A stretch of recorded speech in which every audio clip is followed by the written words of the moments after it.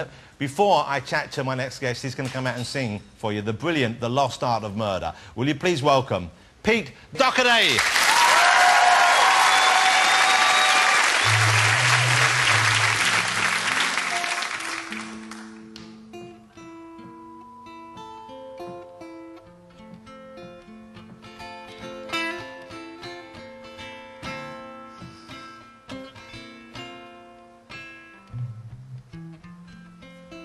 Could roll a 4, could roll a 9, find yourself washed up in paradise. Just like before, but you never used to mind. I lost my phone in paradise. And what's a nice day for a murder? You call yourself a killer, boy, but the only thing you're killing is your time. There's nothing absurder than bird, it's just a burden to your heart, your soul, your body, spirit and mind. Oh, don't look at me like that, she won't take you back. You said too much, you've been too unkind. Get up off your back, stop smoking. That you could change your life. Do you think you'll change your mind?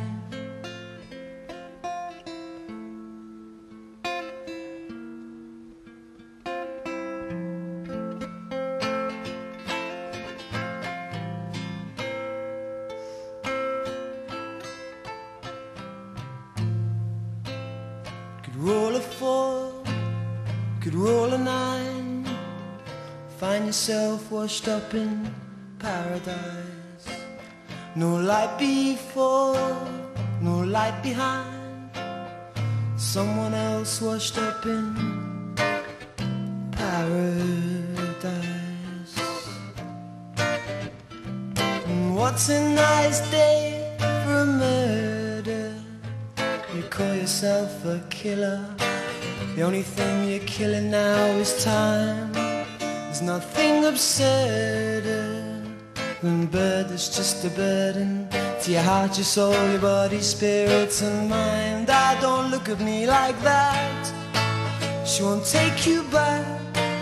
You said too much, you've been too unkind. Get up off your back, stop smoking. That you could change your life. Do you think you'll change their mind?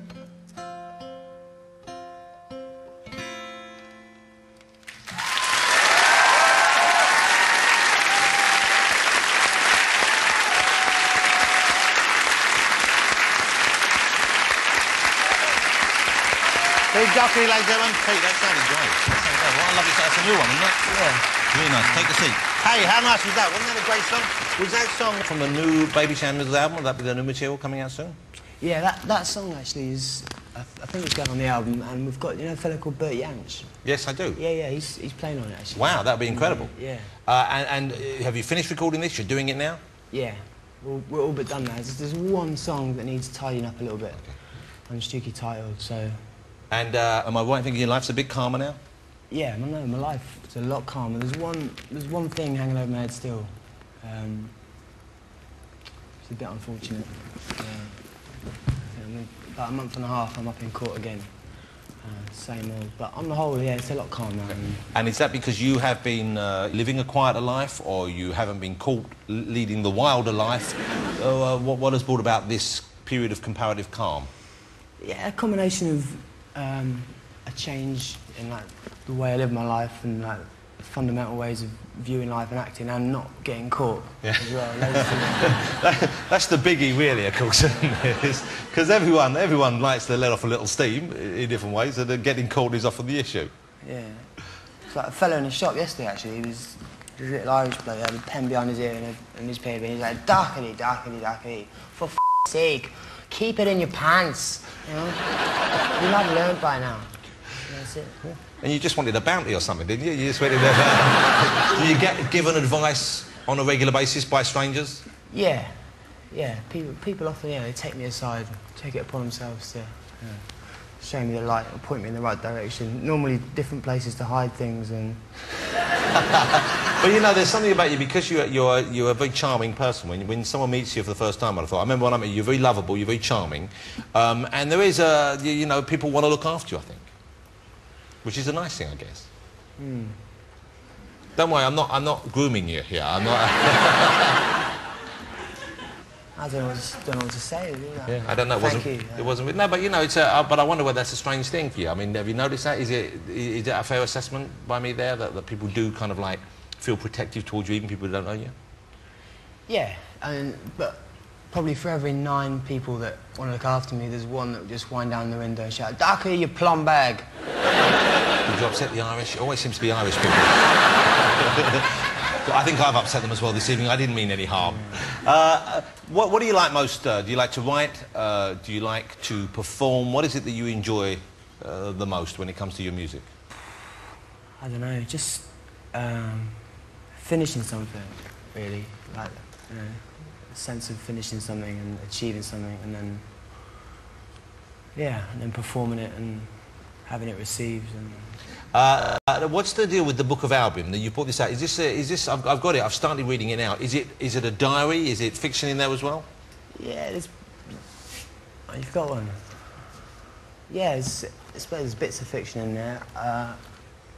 It's just from the age of 17, 18, I just kept notebooks really, from my thoughts and other people's thoughts. But a lot of this is very personal, isn't it, Peter? Yeah, I mean, a lot of it they couldn't print. They couldn't put in there. And they had to have permission from people if they wanted to use other people's writing, because there's other people's writing in there. So the kind of stuff they couldn't print, why was that? Because it was, you were being scathing about people, or you were talking about things they'd done that they shouldn't have done?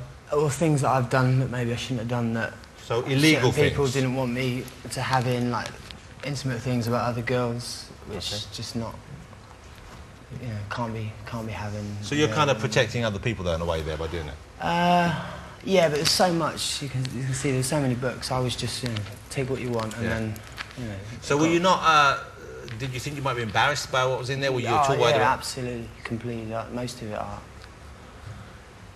I don't know, what can you do? It's like... Well, you can say no, or not let them have your books in the first place. Yeah, but a lot of the stuff that I'm really embarrassed about, I mean, the publishers seem to think it's some of the best stuff, but I'm kind of embarrassed by the innocence a lot of the time. Just, it's so...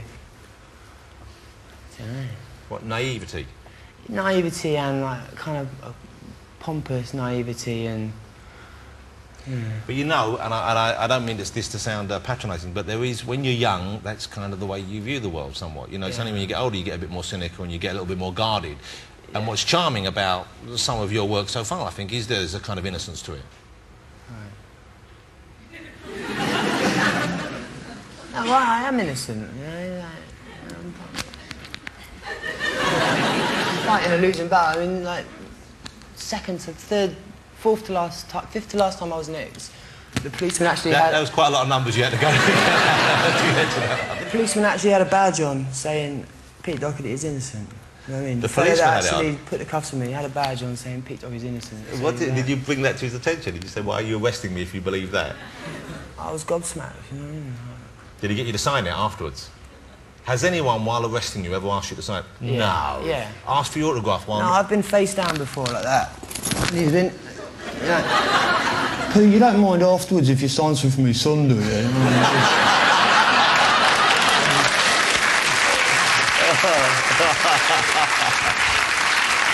And how do you sign it? You have to kind of do it like that. I mean, I'm sure you obliged because you're a decent sort of fella. No, I was just like, just take the cuffs off and I'll do it now if you like. Ready for me? Does it scare you? Does the possibility of going inside jail, to what extent does that concern you?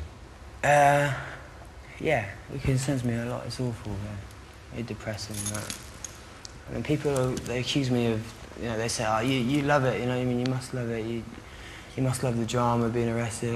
No, there's nothing, not one aspect of it that I enjoy at all. It kind of goes without saying. I mean, it's just the most boring It eats away at you, the existence. You know what I think must be, once again, looking from the outside in, the scrutiny that you live your life under, the kind of level of attention you have, partly for being, I mean, it started when you were in the Libertines even as well, but now, of course, that you're one half of a very, very high-profile couple, you and Kate Moss together. The level of attention you have, that must be just, I would have thought, terribly difficult to live under, and at the same time, obviously, people are watching you and waiting for a slip, so you can't even hide away. Yeah, no, they are. It is a bit like that. People just waiting, you know, for that. I mean, I just wonder why, like getting from the, well, if I'm with Kate anyway, getting from the front door to the car, you know what I mean, it's hard enough in itself. I just wonder what. You've got 20 people taking a picture of someone coming out of the gate, getting into a car. Can you get away together much without people following you, without people knowing where you are, without people photographing you? Now and again, but when it does happen, it's, I don't know, it's all the more. It's all the more special and you cherish it more. Like, every now and again there'll be no paps about, and like the other week we went into St James's Park about 2 in the morning because there was no one outside, so we just like hot-footed it into town and went to the park and saw the Black Swan and walked by the palace, and then by the time we strolled up to Piccadilly, someone had spotted us and someone had phoned someone, and then there was like a flock of paparazzi. But that's awful. Yeah, it is awful. And there's nothing you can do about that, I guess. What about when you go away on holiday? Do they follow you there? It depends. It depends what sort of location. Because there was the story that you got married, and were there photographs of you on the beach? Again and again and again. Yeah. And you didn't get married, did you? Or did you? I think we did the 3rd and the 9th time. But all the rest of it was no, we didn't get married. Okay. Do you find it, I mean, I'm sure you understand why, but do you find it strange that there's that level of interest in your relationship over and above your music? The fact that people want to know about you and Kate together? Do you find that easy to live with? It's just the way it is, isn't it? It's just the way, that's the reality of it. People, like, a lot of the time it's just, oh look, it's Kate Moss's boyfriend, which is like obviously really hurtful to my pride, you know what I mean? It's like, it's not, oh look, there's that really talented lyricist and Irish impersonator. The UK's #1 Irish impersonator. But there must be, obviously, I suppose the upside is you're with someone who I'm guessing you love, and it must be nice waking up next to Kate Moss occasionally, and it must be nice for her to wake up with you, I would have thought. Let me ask you about the Libertines, right? Because when I heard the first Libertines album, I thought, wow, this is a band I've been waiting for. I really got so excited for the Libertines, and then you went and did it. You went and do what so many great bands do. You split up, okay? Which is, you know, any number of reasons, I'm sure. It does look like, and I've loved the work you're doing with Baby Shambles, so don't get me wrong, but it does look like you and Carl might be getting back together again. Yeah, no, I seen him last week. We did Day in the Life for the Sgt. Pepper covers album, and so you recorded a new version of that? Yeah, and we're talking. Although he does mumble a fair bit, but we're talking. We're getting on. I don't know, you know. I don't think we've ever really split up in a way. No, I think you did, didn't you? Yeah, we did. Yeah. Because you misbehaved towards him a little bit, did you, Pete? I don't know where you get that from. You know? There's a couple of different stories, and one day the truth will come out. You know? Are you going to be performing live together again, though? Are you going to be doing that? Because you did a gig a little while ago together, didn't you? Yeah, he came along to Hackney Empire, and we played acoustically together. I don't know. We did talk about it the other day, and I think he more or less said, you know, when he's completely skint, because things aren't going that well at the moment for him. Like, he will undoubtedly, you know, get the tour on and that, but yeah. At the moment he's got the Dirty Pretty Things. Yeah. Well, I like the Dirty Pretty Things as well, and I like Baby Shambles as well, but there was something about the Libertines that I especially liked. Yeah. And there was something about the two of you together, as often is the case when there are people who, perhaps there's tension between them as well, but that seems to add to the joy when you're watching it, and there was something about the two of you together that was very special, I thought. Let's have a look.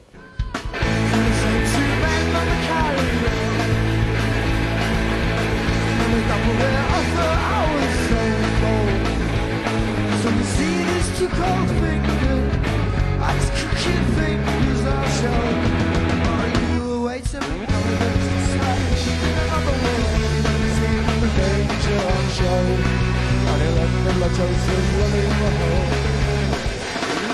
It's just like she's in another one. It's too train our home.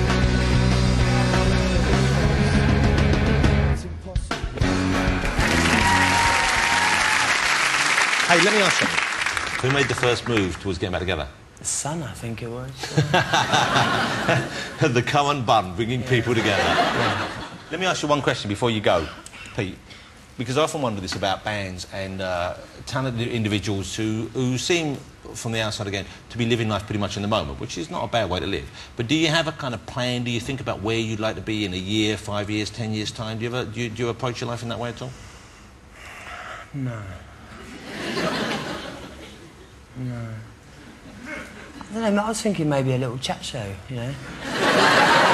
In a few years' time, you know, is there ever a gap in the market? I wish you could stay longer. Pete, how lovely to have you again. Thank you very much for coming. I'm very fond of you. Thank you for coming on the programme. Pete Doherty, ladies and gentlemen. He's a great talent. Thank you for that. Pete Doherty, ladies and gentlemen. I shouldn't really say this now, but I found out today the papers have gone through and I have officially adopted Pete. So I would look after him, it'd be nice. Oh, there's Pete going in there. Thank you, Pete. Thank you to all my guests, Bruce, Pete, and of course Stern Quantum. Next week I'll be joined by J.K. Rowling, giving a world-exclusive interview. Bob Hoskins will be here, Paul Weller, Graham Coxon, and the Arctic Monkey.